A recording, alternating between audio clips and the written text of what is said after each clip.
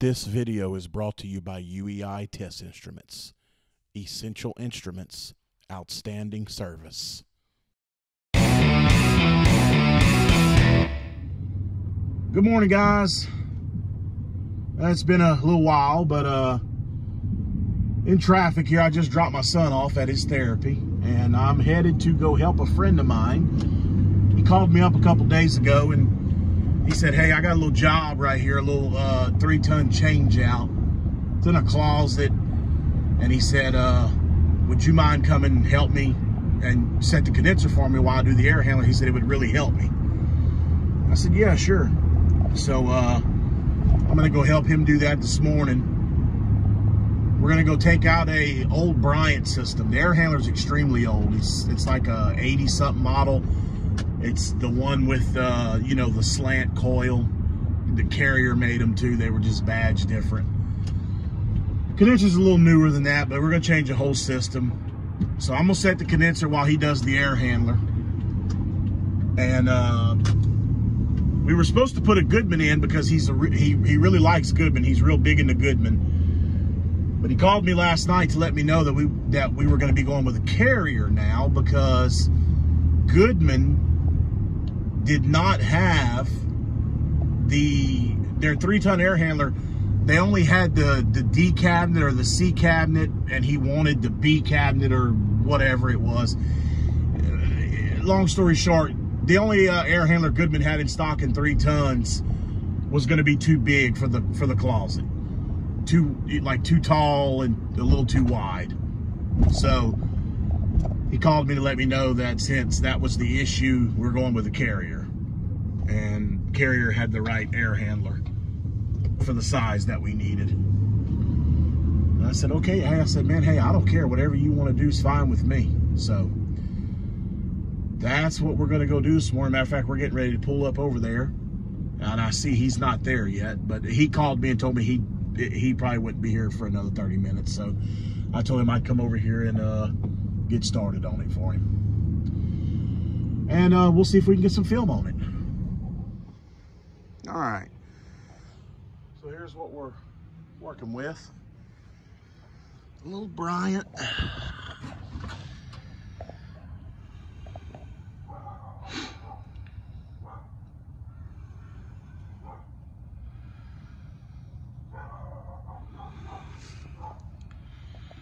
Is that a damn 4-ton?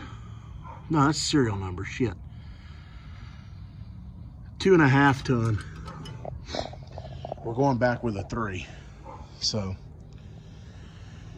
I'm a little worried about this right here. I gotta get that dryer out of there. That's gonna be close to braze on. But we'll figure something out. And here they go again in Lafayette using that BX non-weatherproof. It's getting changed. He also said we're gonna change the disconnect box. So I need to get that thing open.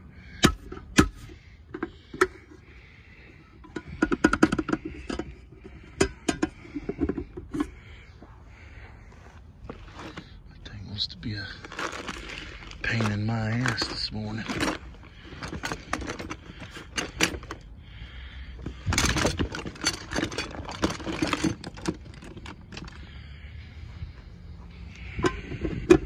There we go. Yeah, that's an old disconnect. It's getting replaced because it's falling off the damn wall anyway. All right, I'm gonna get started.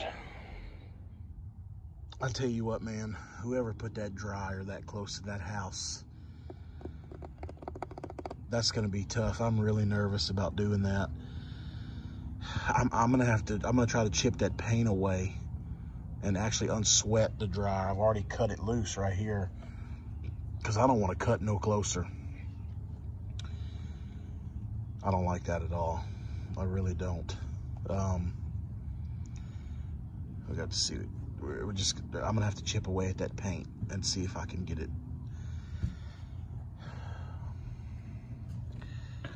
What we could do too is maybe cut away some of this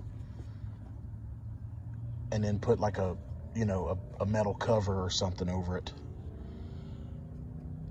we looked at this the other day and we discussed either chipping the paint away and unsweating and then like wrapping rags all around here, and or taking a saw and, you know, cutting a circle and then giving us some more room and then putting like a metal cover over it, like one of them dryer vent type cover things.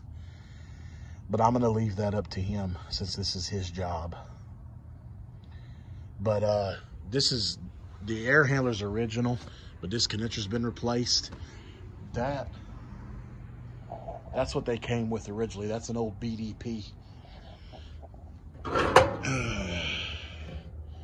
Yeah, this one says Carrier Court, but Carrier Bryan, it's all the same shit. So, all right. Well, the connector's cut loose. I'm gonna go ahead and take my disconnected stuff off the wall, and if he's still not here by then, I'll go start unhooking the air handler. So I'll start taking that off. All right, I got my new unit set in place. I was able to chip away at this wood with a screwdriver. I feel pretty comfortable about that. I chipped away some of that great stuff, and I'm gonna be very careful, but I think I can get it done now.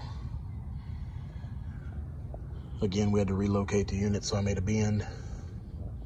Then I'll make another bend, like a 45 degree. Same thing with the liquid.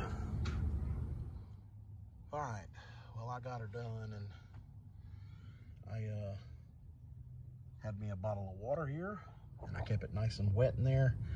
Got it all brazed up. I have the rest of it fitted up, and I was about to make a huge mistake. I have my copper all nice and fitted up pretty. And what did I do with it? There it is. I forgot to install my dryer. Almost made a big boo-boo, but we're gonna put it in right here. All right, guys, well, obviously everything is welded up. Line set came out real nice. It's in a vacuum. It hadn't been running that long. Eventually, I'm gonna get me a new, another vacuum set up. I left all that with my father. I left in my Appion hoses and everything, so. And, but yeah, it's going good, pulling down. I mean, pulling the vacuum this way will work fine, it just takes longer. Got our new whip. Coming right along. All right, gentlemen, that'll be the finished product. That, this is temporary because it was rotten behind the old disconnect. And she knows that her wood is rotten. It's rotten down there behind the breaker panel. She's having all this replaced with, I think she said maybe vinyl siding or just, I don't know what she's doing. So before anybody says anything, that is there temporary so that the disconnect can be mounted. Vinyl siding people or whatever will remove that and remount it back. She running good. Came out nice. Thank y'all for watching, and we'll see y'all on the next one.